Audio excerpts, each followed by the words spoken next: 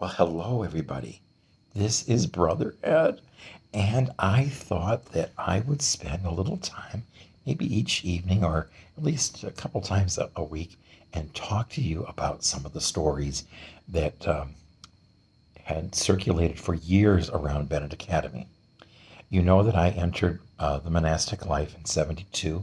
I made my first vows in 73, and I started 73, 74 school year full time at the academy.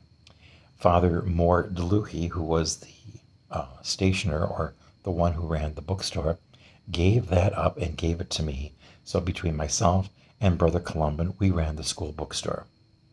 And if you remember way back when, we used to set up the cafeteria as a temporary bookstore.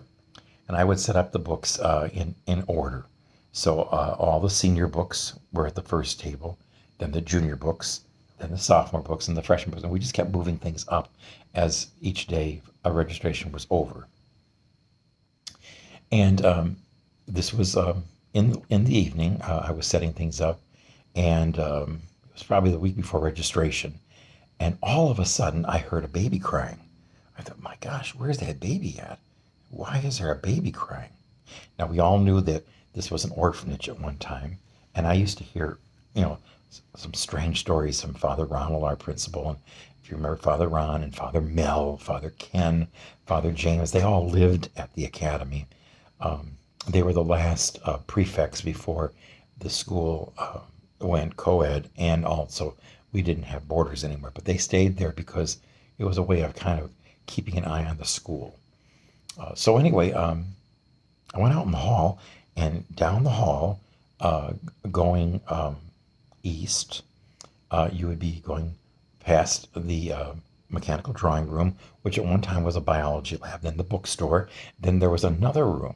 And in that room, there was about a 12-foot long, 5 feet wide, 2 feet deep pool. That's actually was when you guys were in high school.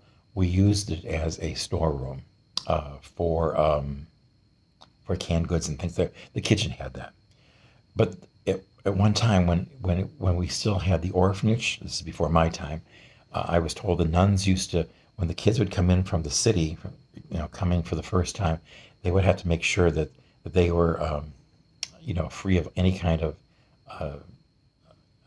diseases anyway. And one of the things they used to do is delouse. They would kill the lice that was on kids, so they wouldn't spread that to the other kids. And once kids get lice, they all, you'd all get it. So they wanted to make sure that was all taken care of. So that was the room that the sound was coming in. Now I couldn't get in that room because I didn't have a key, but I used to see what was in there when I was, during the day. The Betty from the kitchen, who ran the kitchen, she used to, she was the manager. She used to go in there all the time, and I used to stop and say hi to the ladies that were doing things there. I don't know if you remember Roberta Musselman. She was there, and very nice lady. And I can't remember the other ladies. Dolores. There was quite a few, actually. Anyway, so the noise was coming from there. And, at the time I was 20, 21, going to be soon 22. And, I was young yet, very young, and able to run if I had to. And all of a sudden, the sound just kind of wafted up to the second floor. I could hear it. Then the third floor. So I thought, well, I am going to go and check this thing out. So I run upstairs. Of course, it's pretty dark up there. You just have a couple lights. And the door to the fourth floor, the infamous fourth floor, was banging like the boom, boom, boom. And I thought, oh my God. Well, I took off. I ran down those stairs and ran back to the Abbey as soon as I could get there and lock myself in my bedroom. So the next day I went back to just check on it, and opened the door. I looked upstairs, and there was a window open, so it might have been a draft. But in any case, it really scared me. And of course, we had horizontal and vertical tunnels in the school. They still have them. It was all for the infrastructure. And, in those days, people didn't worry about, we were out in the country. So George Possinger, who was the man who was in charge of the school, of the heating system. He would leave the doors open, he lived over there, and um, no doubt that probably maybe a cat got in. Cats will whine like babies crying. And, so I don't really know for sure, but I'll tell you, it was scary. Well, that's enough for tonight.